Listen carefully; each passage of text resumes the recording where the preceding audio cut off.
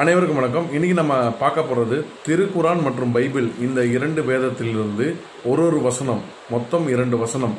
திருக்குரான் 66:12, மேலும் பைபிளில் லூக் 1:35. இந்த 2 வசனங்கள் எந்த சத்தியத்தை வெளிப்படுத்துது என்றால், அல்லாவும் கர்த்தரும் 2 பேரும் ஒன்றுதான், வேறானவர்கள் அல்ல என்று இதன் சத்தியம் வெளிப்படுத்துகிறது.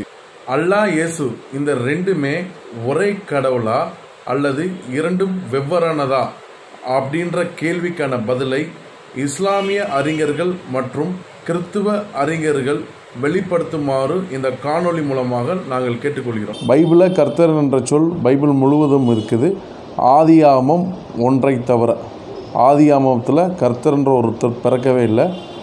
அதனால் அந்த ஒரு இடத்த தவிர பாக்கி எல்லா இடத்துலையுமே அவர் பேர் பயன்படுத்தப்பட்டுள்ளது.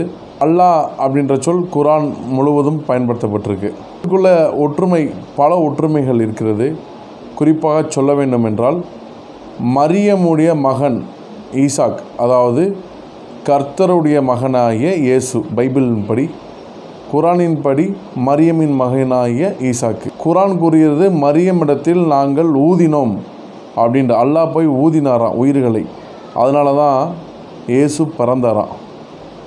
திருக்குரான் 66:12 இந்த வசனம் மிக தெளிவாக கூறுகிறது, இம்ரானின் மகள் மரியம், அதாவது இயேசுடைய அம்மா, அவரிடம் தமது உயிரை ஊதினோம்.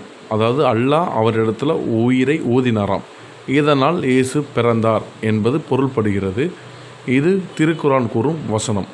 அதே போல் பைபிள் கூறுகிறது, லூக் 1:35, பரிசுத்த ஆவி உன்மேல் வரும், உன்னதமானவருடைய பலம் உன்மேல் நிழலிடும். இது லூக் 1:35 பைபிளில் கூறுது. அதாவது இயேசு எவ்வாறு பிறந்தார், கர்த்தர் மூலமாக, கர்த்தரின் நிழலின் மூலமாக அவர் பிறந்தார் என்று இந்த வேதவசனம் கூறுகிறது. இந்த 2 வேதவசனம் பார்த்தோம். 2 வெவ்வேறு மதங்களுடைய வேதவசனம். அங்கே அல்லாஹ், இங்கே கர்த்தர்.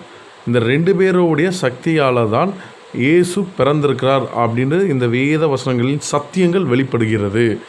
அப்படி பார்க்கும்போது ஆவிக்குரியவர் பைபிளில் சக்தியை வெளிப்படுத்தினார். அந்த ஆவிதான் அல்லாவா? பைபிளின் வசனத்தைப்படி பார்த்தோம்னா அந்த ஆவி தான் அல்லாஹ் அப்படின்னு நம்மளால் புரிஞ்சுக்கிட முடியுது.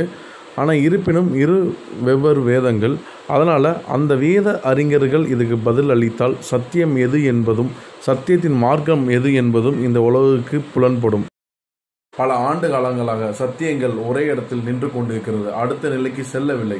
அதற்கு காரணம் ஒரே கதைகளை பல ஆண்டுகளாக நாம் பேசிக் கொண்டிருக்கிறோம். அதுக்கு ஒரு தீர்வாக தான் இன்று இந்த கேள்வி எழுப்பப்பட்டுள்ளது. குரானில் சொல்லப்படும் அல்லாவும் பைபிளில் சொல்லப்படும் கர்த்தரும் ஒன்றுதான் அப்படின்ற இந்த வசனங்கள் நம்மளுக்கு தெளிவாக கூறுகிறது. வேத அறிஞர்களிடமிருந்து பதில் வரட்டும். உங்களுக்கு தெரிய வேண்டிய விஷயம் ஒன்றுதான், எது சத்தியம்? சத்தியத்தை தேடுவோம், சத்தியத்தை அறிவோம், சத்தியத்தை வெளிப்படுத்துவோம். நன்றி. மீண்டும் வேறொரு காணொளியில் நான் உங்களை சந்திக்கிறேன்.